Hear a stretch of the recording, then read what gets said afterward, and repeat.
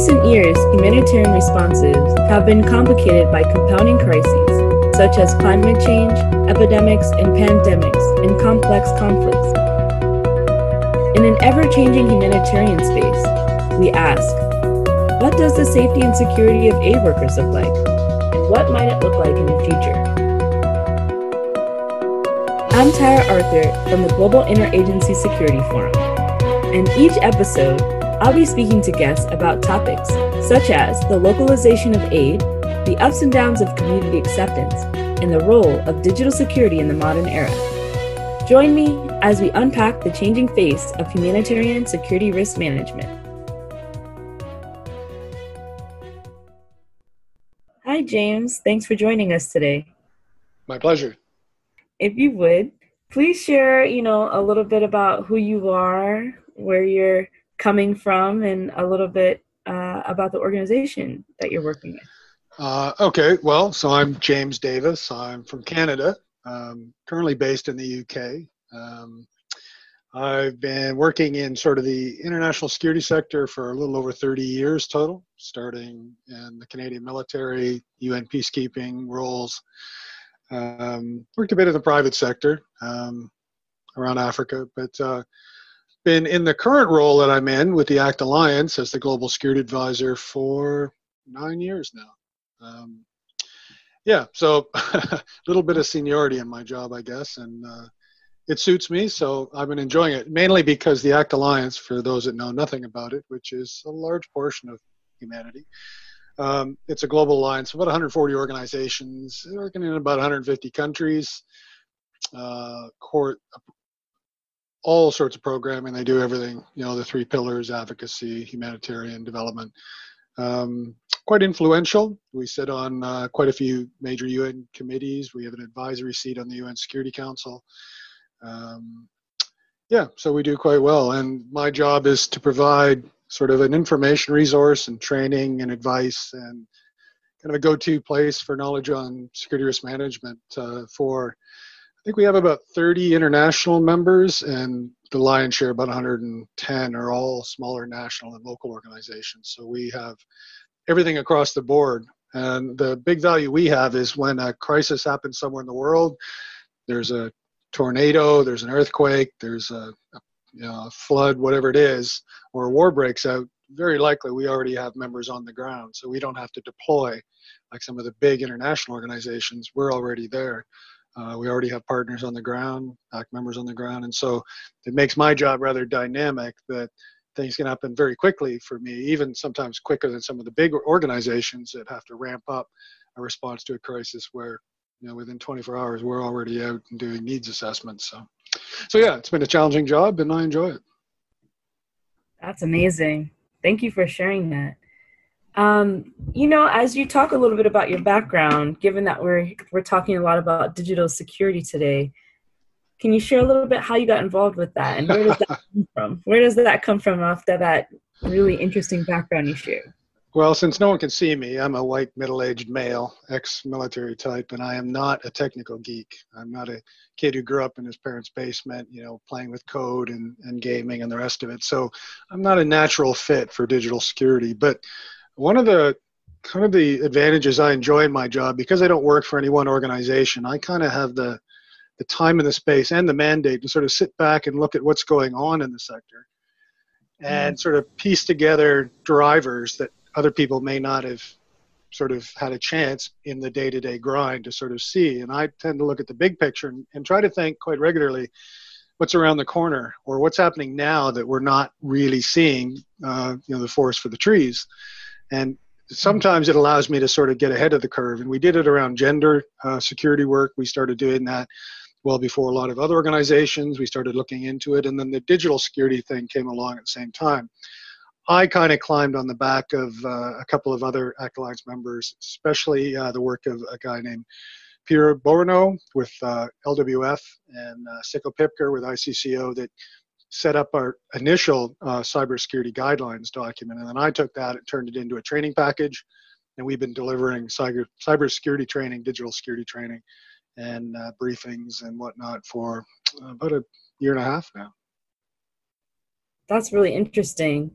if we can just take a step back and introduce us to the topic a bit about what is digital security? What is that? It's kind of a funny one because we are so enmeshed in electronics these days. It's so much a part of our world. It's like the air we breathe. We don't see it anymore. Yeah. And we are literally, we always like to say, especially as the Europeans or North Americans, that the people we work with in the communities in the global south, if you want to use that term, often suffer from the boiling frog syndrome. The boiling frog, for those who don't know, it's just an old proverb that basically says if you take a live frog, and throw him into a pot of boiling water, he's going to jump out. But if you put a live frog in a pot of cool water and he starts swimming happily around and then slowly start turning up the temperature, he's going to be saying, it's getting hot in here, but I'll be fine. And it gets a little hotter. Pretty hot in here, but it'll get better soon. And the frog will swim around until it boils to death. And that's the boiling frog. We don't see the change in the environment around us. We are literally, in our culture that has a larger predominance of electronics, seeing the digital boiling frog.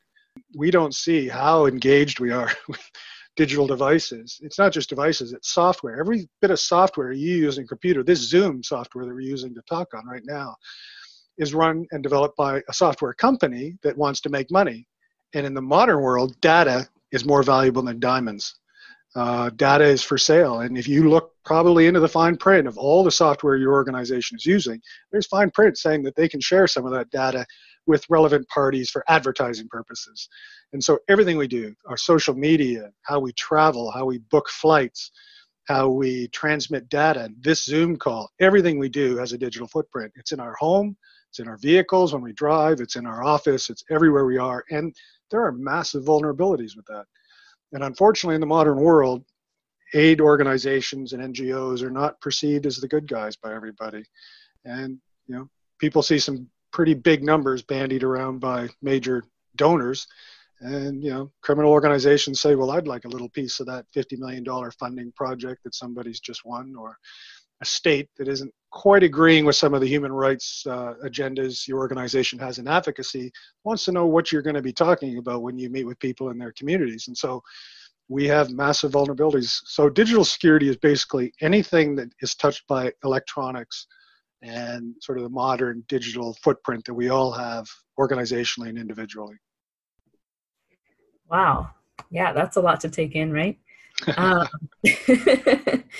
So I guess that goes to, you started to really talk about this, of why this is important to the humanitarian sector, why we need to take more attention and really get more engaged in this issue. Well, it's one of those interesting things about being a security risk management professional. I mean, like probably a few, I come from a military background.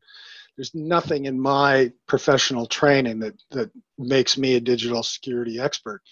But in a lot of what we do in our job, we're having to stretch our boundaries. So people who used to be in charge of the locks on doors and the alarm systems and telling staff how to safely get in a car and drive somewhere, now we're talking about legal liability, crisis management, counterterrorism legislation, issues around sexual violence and reporting, investigation, and the breadth and scope of what we need to become experts on, because when our senior management team has a question, who do they turn to?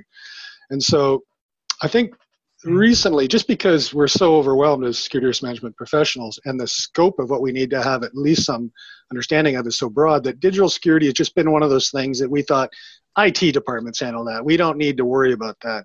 But it's a rare IT department that can look at the social media reputation risk issues to an organization because some staff member in some community somewhere in the world makes a post on Facebook about something they're doing in a program that then puts people at risk, either staff or community members.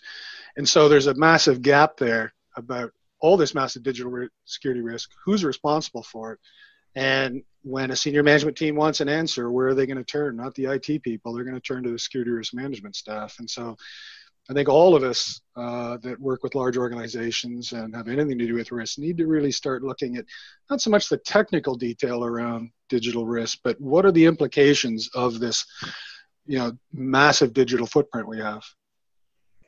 Yeah, and I guess, building off of that a bit, you started to talk a little bit about examples that you have run into. But what are some other things that organizations really need to be thinking about when it comes to the risk around digital security? Well, kind of, we have the SDGs and we have the localization agenda going on in the sector right now. And, one of the consequences of that is we're trying to minimize the international footprint. The funding still comes from largely international donors. In fact, the vast majority of all funds only come from really 3 international sources. And those donors have requirements around, sort of evaluating and impact assessments.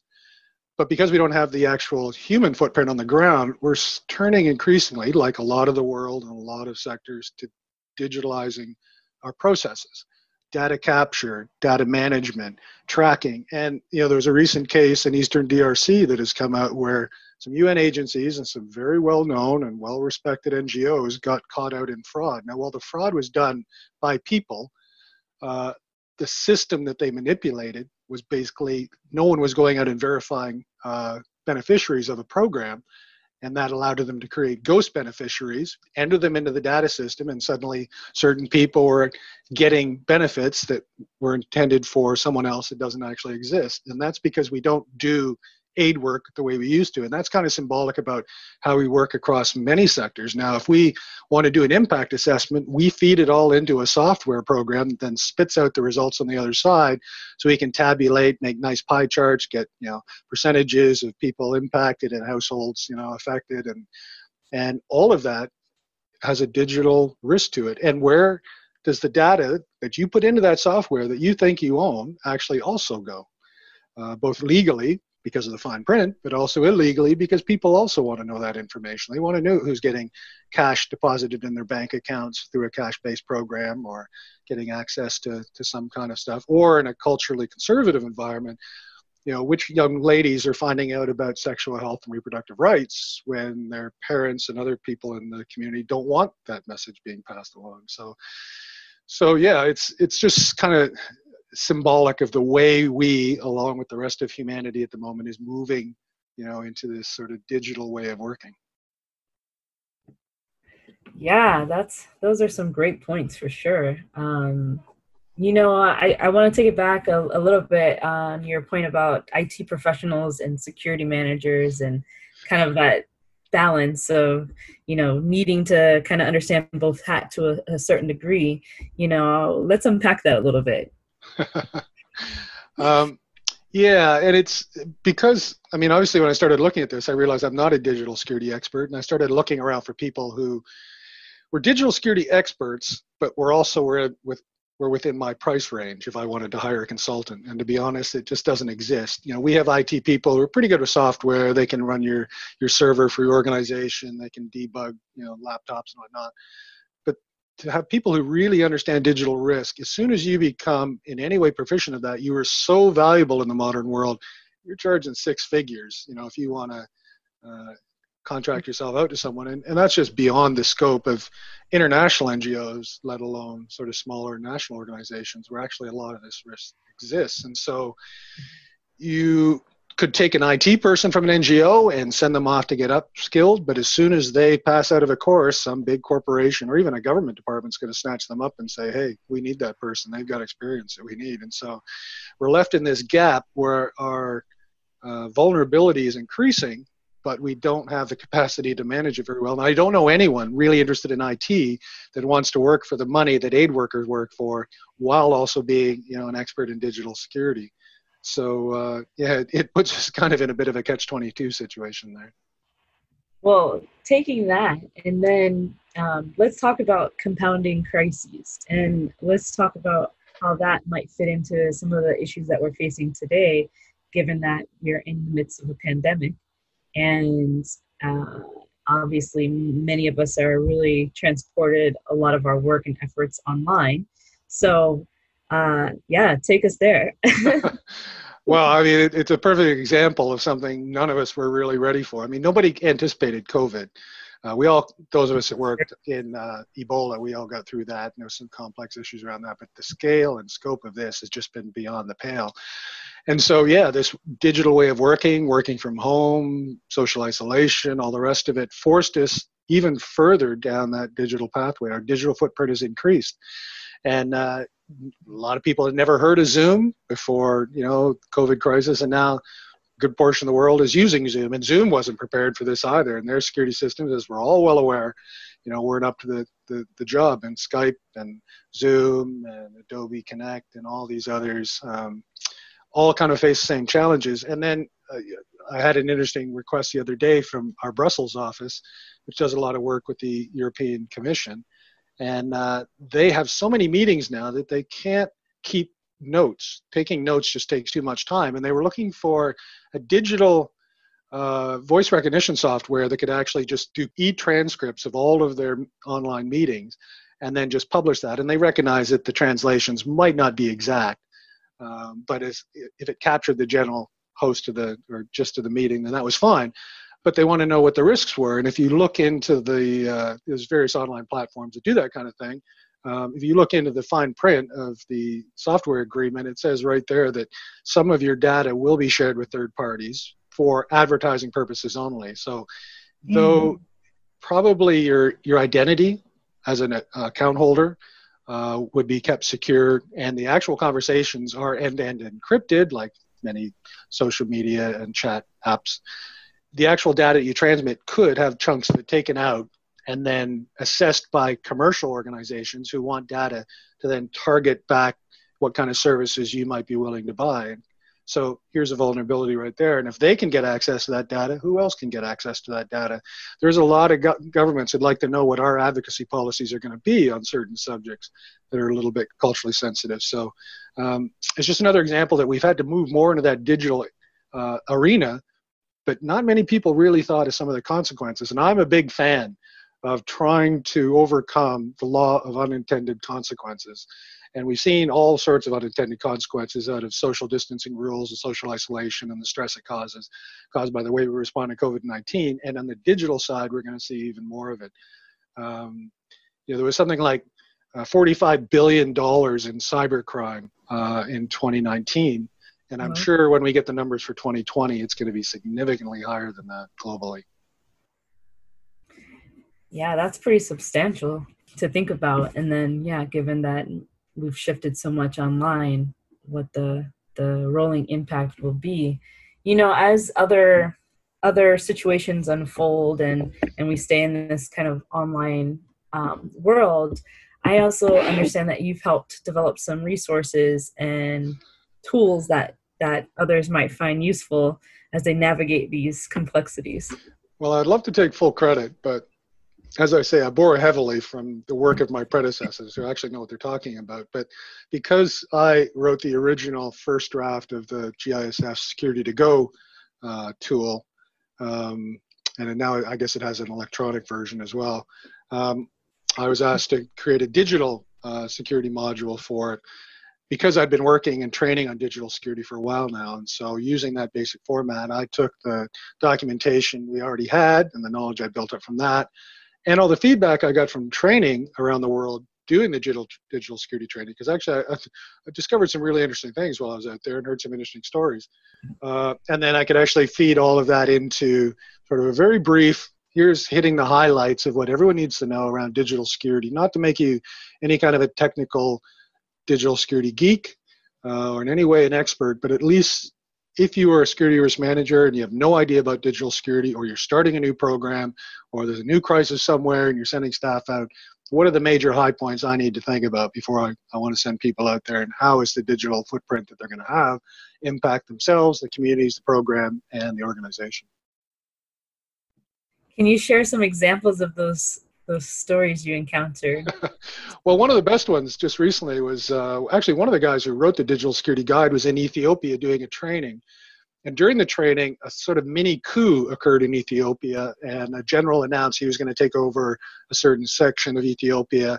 Another general was murdered, and the whole country went into immediate lockdown. All the email systems were shut down, phone networks were shut down. And they talked about it, he and the students, and they decided to keep the training going. And while they were training, occasionally the phones would sort of come on. They'd be on for an hour or so, and then the government would shut them off again. And they happened to be going through the kidnapping module, in a classroom environment. They weren't acting anything out. And as they were talking about kidnapping and an attack, suddenly the phone rang of one of the Ethiopian people in the room. And a voice asked if everything was okay. They'd heard the words kidnapping and attack. And suddenly everyone in the room went quiet and thought, okay, who's listening and how did they know that? And the participant in the training just said, no, we're doing a training here. Everything is okay. All right, well, if anything happens, just call this number back and let us know. Click. And of course, for the rest of the training, everyone's just looking around and going, huh?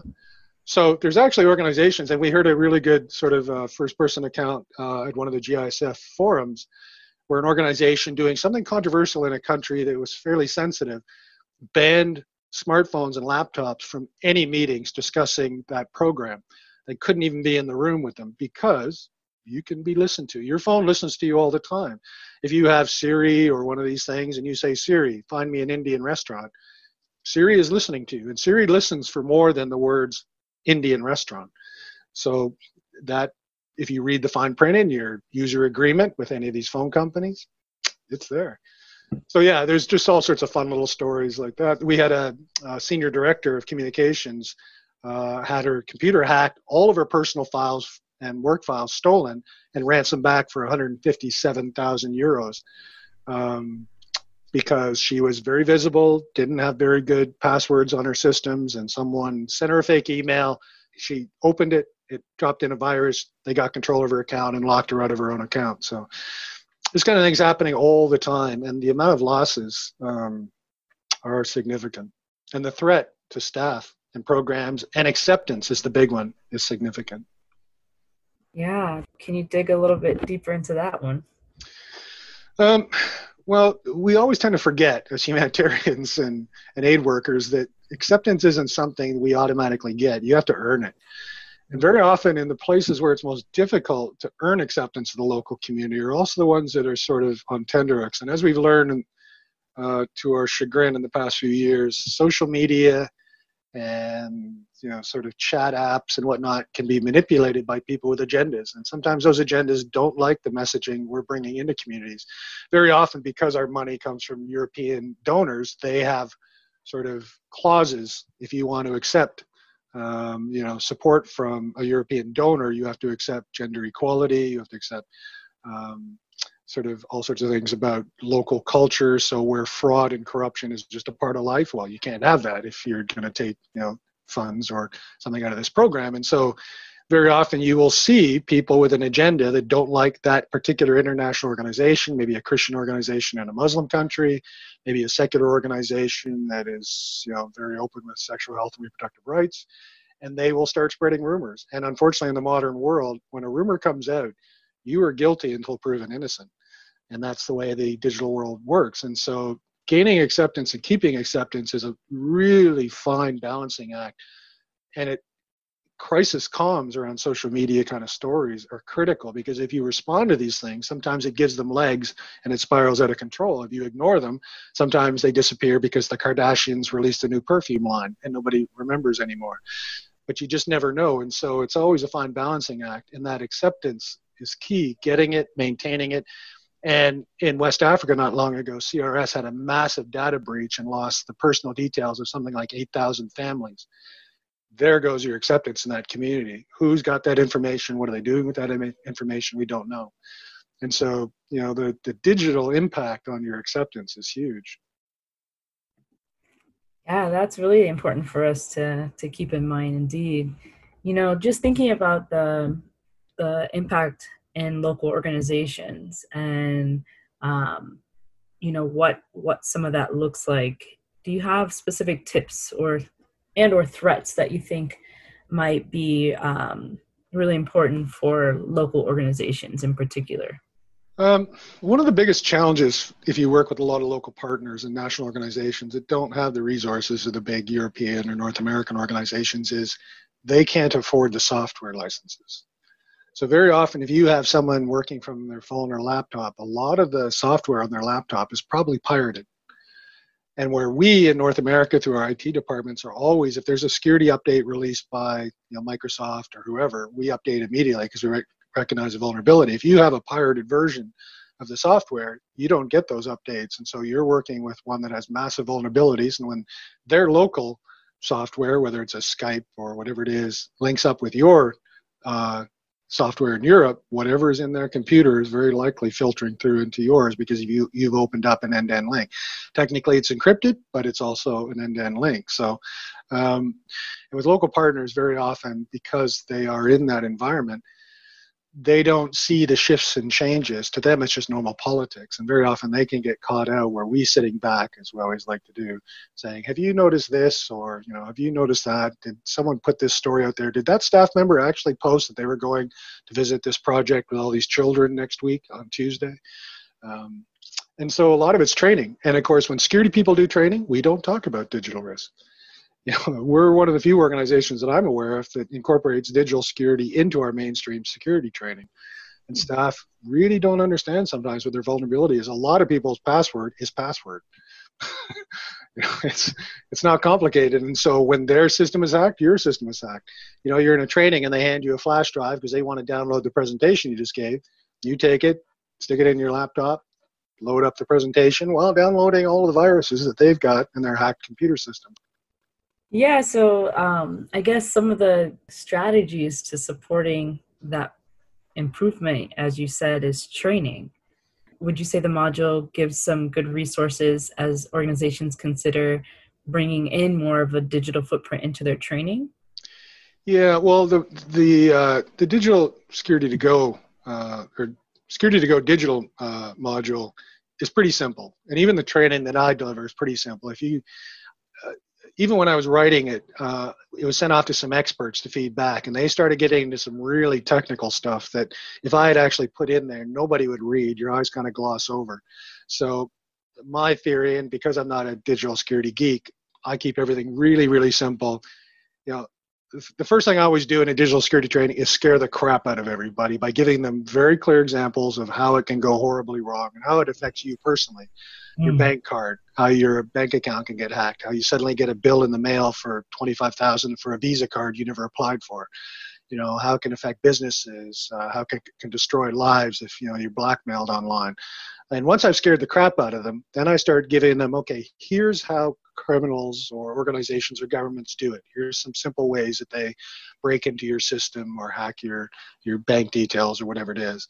And then we talk about very simple ways you can prevent that. And actually, it's not that complicated. There are simple things that every one of us can do to make our digital sort of exposure significantly less. And if I can, pass along simple things that people retain, and I try to make it a little bit of fun. I show a video of some of the things people do walking around with phones in their hands. That gets a good laugh, and people tend to remember that. So anyway, I just try to make it simple and demystify it and don't make it a technical thing. And you find people actually, because we all have smartphones, we all have laptops, they can see a daily sort of need for this, and very quickly it could become part of their normal routines. Switching gears slightly, I'm wondering if we can talk a little bit about some of the innovations that we might look out for, or are there any innovations that might help us along this digital journey we're on? Well, interestingly, just as an aside, I'm a big fan of SpaceX, and so I follow everything SpaceX does. But the one thing that I'm very, very keen on is they're doing their Starlink network, which when it's done will be something like 20 or 40,000 satellites up there, and will bring high-speed broadband to the entire planet. And so it doesn't matter if you are in the bush in Zambia, or you're in Rome, or you're Seattle.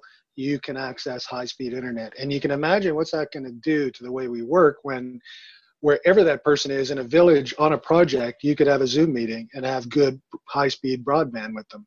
That is a game changer in so many ways. And we don't know what the pricing structure is going to be. Will it be affordable? Elon Musk's stated goal is that he wants everyone in the world to have access to high-speed broadband. So I can see that there'll be sort of scaled sort of pricing systems for it. But once that's in place, if organizations sign up, and Starlink isn't the only one, there's other companies that are doing similar types of satellite constellations for internet, but the latency will be good enough that you can run a video conference with no lag at all. And this is what we're being told anyway. So that on the horizon is going to be one of the major changes. So when a donor wants to do or see a monitoring and evaluation trip, you don't need a massive team on the ground. You could actually do it digitally. You could line up 25 families and interview them on camera. And the donor, if they wanted to, could even ask direct questions to the family about how they were impacted by the program delivery. And now there's abuses. You could obviously kind of work into that if you were, not on the up and up, but checks and balances, can be worked into the system. So that's huge. The other interesting thing in a both good and bad way is AI. Everybody thinks about AI like a science fiction movie, robots taking over the world, but AI is increasingly playing a part in everything we do. Our cars are operated by AI systems now.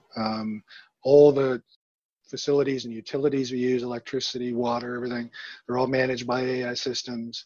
All the internet software, everything is all run through AI systems. And AI systems learn quite quickly. And NGOs don't tend to be on the cutting edge because we can't afford sort of leading edge systems. But I mean, commercial organizations have been using AI software for pattern recognition, data analysis for years and years and years. And it gives them the ability to sort of target where they're going to get the most bang for the buck in terms of advertising dollars or selling whatever product they have. And NGOs, we tend to always, both philosophically and in the real world, lag behind on adopting new technologies. But while there's certainly risks with turning traditional functions of aid workers over to AI systems, there's also, if it's done properly, less chance for fraud and corruption and various abuse. And also, it just makes it a better system. And we're struggling now because the aid model is changing. With the localization agenda, a lot of the big NGOs, the global organizations with massive staff payrolls, are struggling to figure out how they're going to cover these big overheads when the money is going to start bypassing them and going straight to smaller organizations.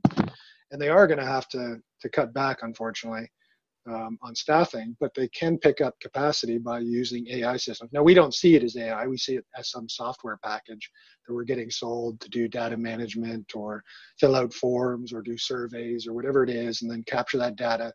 We all use things like SurveyMonkey, which takes information inputted by human beings and churns it out as some type of formula, and that's all software, and there's an AI function in there. So those two things, between easy access to broadband and increasing use of AI, and we can't avoid it, so we might as well figure out how to adopt it, are the two big changes I see on the horizon around the digital environment. Wow, that definitely gives us a little peek into the future of what the aid sector might be embracing or adapting to. So have a look at your CV and decide if you have a role in the new aid world.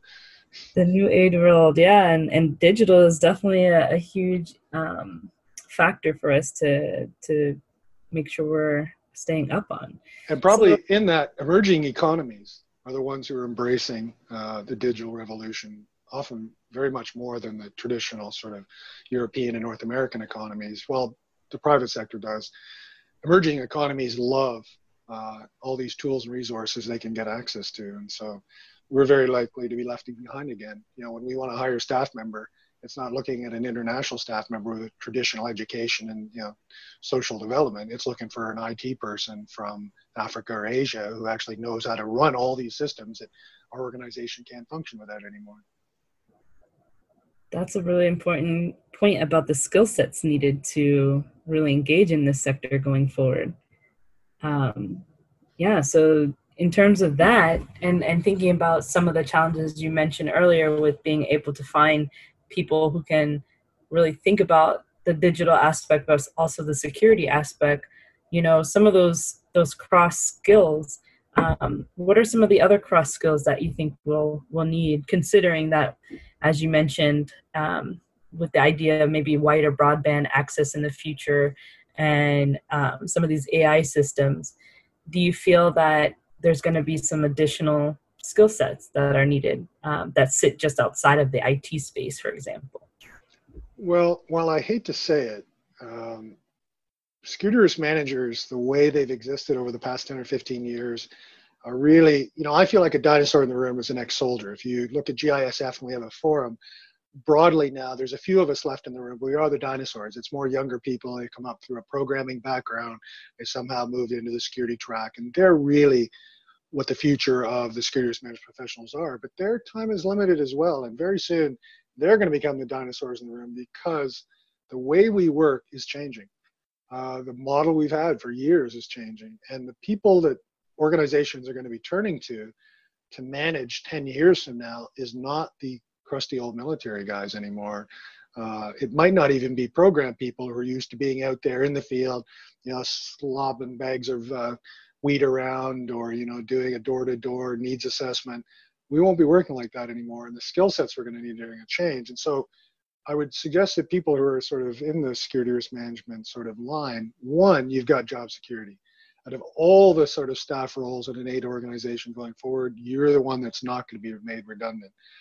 But you're going to need to evolve. And the problem is, I don't see any place any one of us can go right now to really get high quality education and experience on this. It's more, at the best we can do at the moment is broaden our horizons, see the big picture, overcome the boiling frog and recognize we have a challenge, and then figure out, as we've been doing for years, the best mitigation strategies we can recommend to our organizations to overcome these. But as we go down this path, when you do a risk assessment for a new program, it's not going to be so much keeping the people on the ground safe. It's going to be, how are we going to manage our digital exposure in running this out, both from a communications perspective, a sharing information perspective, a data collection, data analysis, financial management. These are all digital tools that will become the key in the future. And so I think from a security risk manager's perspective, we're all going to have to evolve.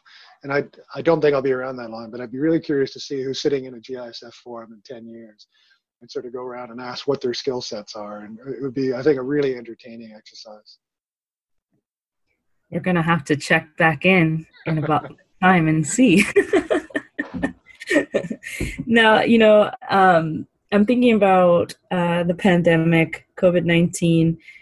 What, do you feel that you're gaining any of those mitigation strategies that you haven't been able to maybe wrap around to date? Do you feel that this pandemic is providing maybe some opportunity to really advance that evolution process?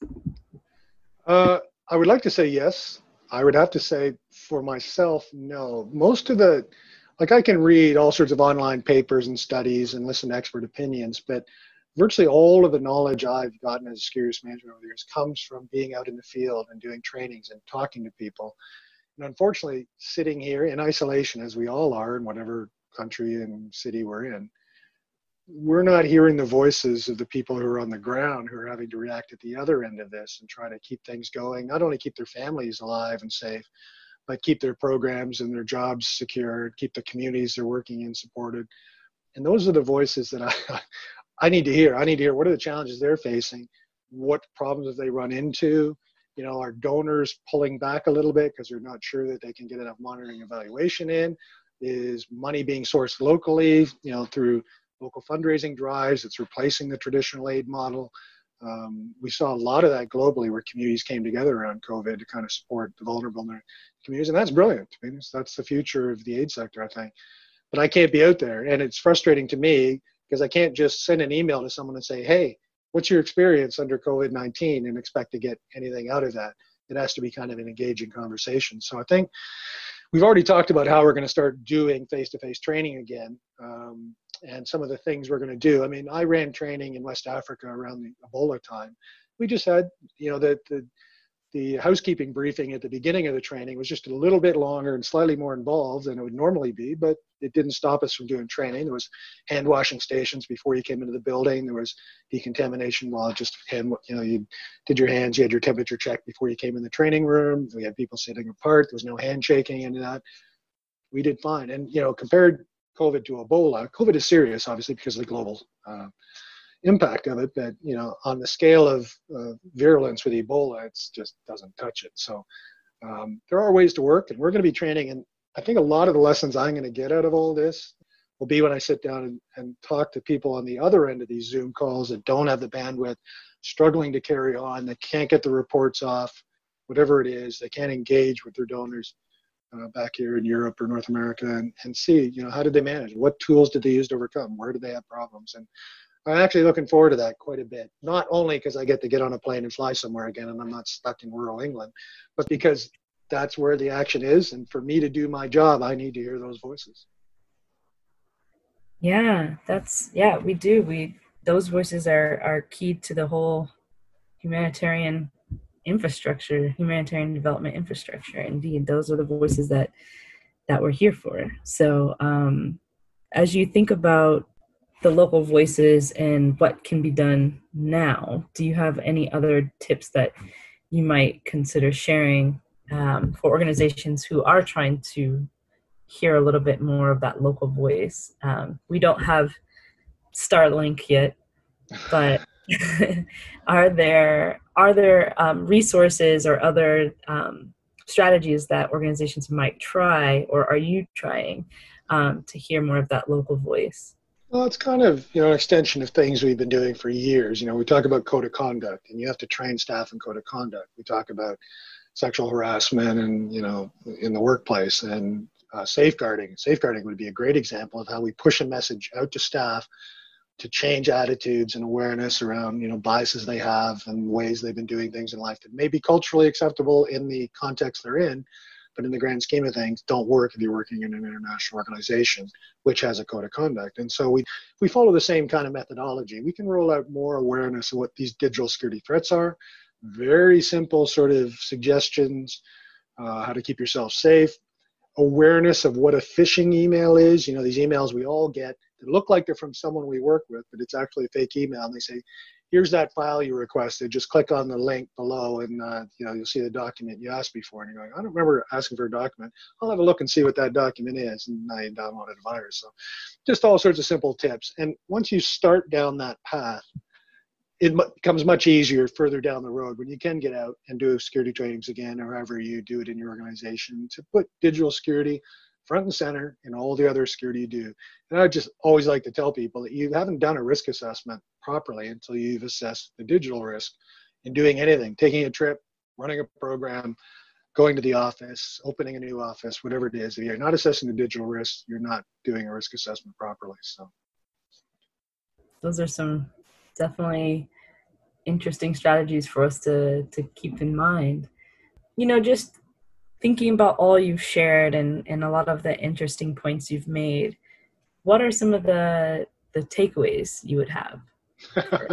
Well, that's actually for who's ever listening to this, I suppose. But if I had to sort of steer you in any particular direction, it's find a way to step back, look at the big picture, and just see if you, like many people, are suffering from the boiling frog syndrome. Accept that you do have a lot of risks, accept that sometimes it's insidious. You don't really see that risk occurring around you. And it's almost like that movie with Keanu Reeves, The Matrix, where, there's a whole world going on and most people never see it. And suddenly you take the wrong pill and you realize that, there's a whole digital world happening in the background that no one else is aware of. And suddenly you see, and you can manipulate if you wanted to, but hopefully you can protect those people who don't see it yet and get them to take the right colored pill so that they now understand what's going on in the Matrix. Oh, the Matrix. Yeah. Well, thank you so much, James, for joining us. This has been really, really interesting and insightful for us to dig a little bit more into this digital security considerations. My pleasure.